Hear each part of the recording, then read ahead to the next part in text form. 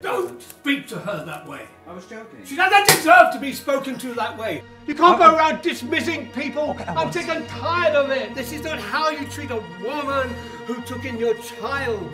Honey, he's not Jonathan. Stop defending him. I know he lost his wife, but it doesn't mean he doesn't have a child to support. You can't just hand over a child to us because you're not man enough. You're not welcome in this house. Leave this house. You're not welcome here.